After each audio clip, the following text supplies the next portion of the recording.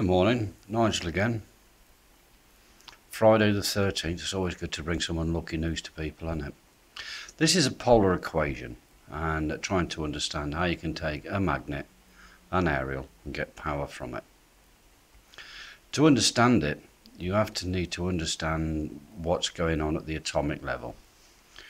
We all know a chap called Mr. Einstein who said this, but this resides in a positive area. So you must have a positive, a negative, and the reflective are the same. That creates a thing called CHEM. See it? C-E-M. C-E-M. Only works in them quadrants. It doesn't work any other way, just on these two lines.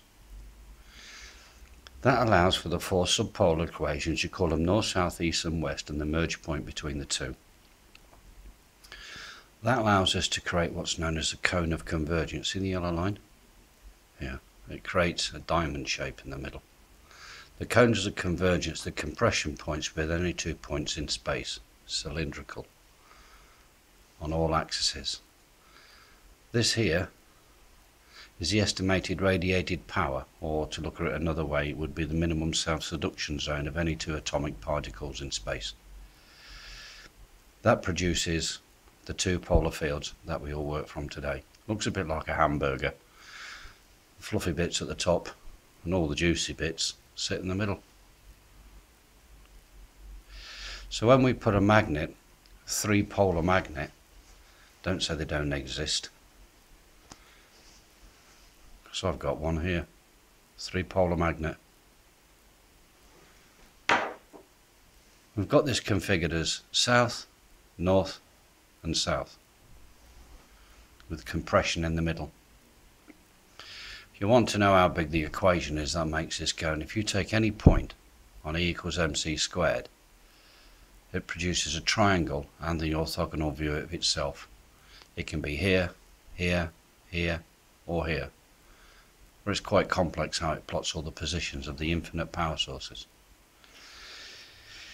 If you wanted to look at the cones of convergence, the yellow lines here, we can always apply this. Now this applies to one angle. Now I've got another 359 in that plane and 360 in that. So it's that times 359 to the power of 360 to draw that. If you wanted to look at the estimated radiated power or the inversion or the minimum self in screening range, that's this one here. Again, it's 360 times 360. It's a huge equation. But at the end of the day, without all the numbers, this is what happens.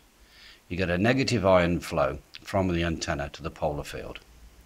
You see, it comes down here and here, compressed in the middle, releasing energy at the bottom. If we make a belt here to click off the polar field, and then we take another one through the three gaps in the middle to take off another polar field, we can pull off all the power we want from now to the end of time. And to simplify the view, the air is full of ions. You suck them in through one magnetic field, you invert them and you put them out through the same magnetic field.